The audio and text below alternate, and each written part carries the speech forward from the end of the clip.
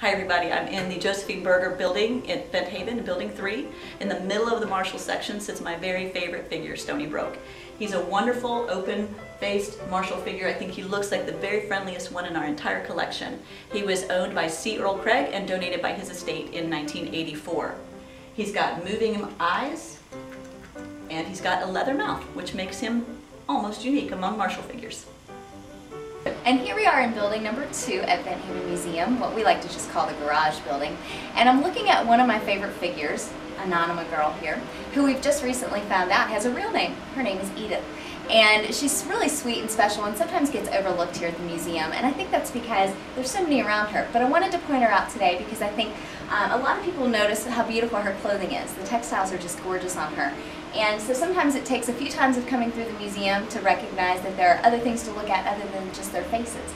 I love Anonymous Girl, and if you look here, Anonymous Boy right beside her. They came together to the museum in 1958 when WS bought them both for $53.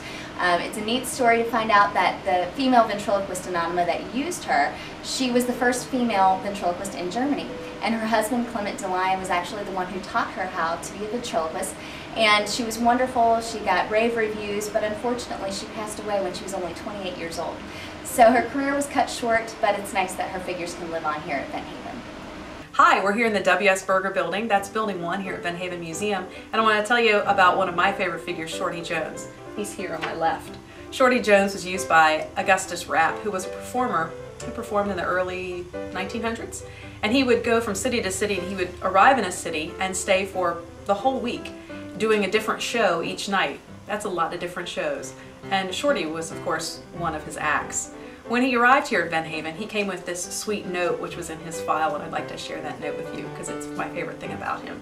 It says, "Dear Mr. Berger, here is Shorty, my only son. He was a good boy for 50 years. If he ever talked back to me, it must have been my fault. Give him a nice warm place near the bathroom."